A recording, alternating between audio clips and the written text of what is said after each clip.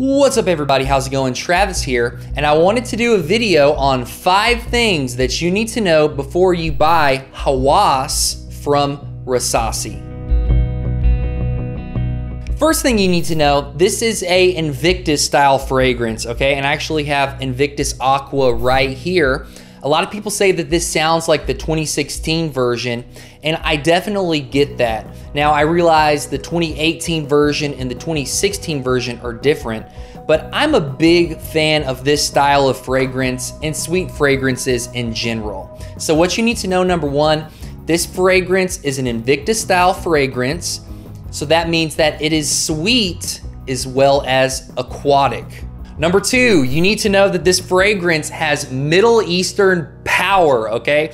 In the Middle East, they know fragrances, they know how to do them. This fragrance is very strong, it's long lasting. So speaking of long lasting, I actually got a pretty epic compliment for this one the other day.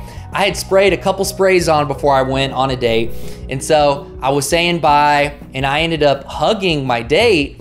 And then later that evening, I got a text and she said, I don't know what it is, but whatever cologne that you had on, it smells great, and now I smell like you, and I can't get it to go away, you know? And so that being said, this fragrance is strong, long lasting, it has Middle Eastern power. The 4th thing you need to know, this actually has a plum note, okay? It's very interesting. It kind of makes it a little bit different from its Invictus counterparts, okay? Like I said, I got the 2018 here.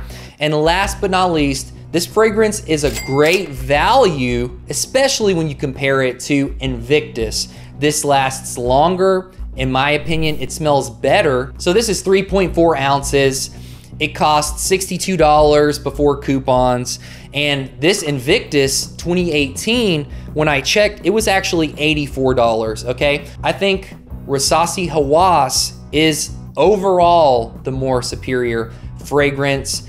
It's sweet, aquatic, it's got the great compliment factor, Middle Eastern power, long lasting, has that plum note that's interesting, and it's a great value, especially when you compare it to Invictus. It's much cheaper for the price. Hope you enjoyed this video, and I think it's a good pickup if you're interested in it. I've been wearing it a good bit, and so I wanted to talk about it today. All right, thanks for watching. Subscribe if you liked the video, and we'll see you in the next one.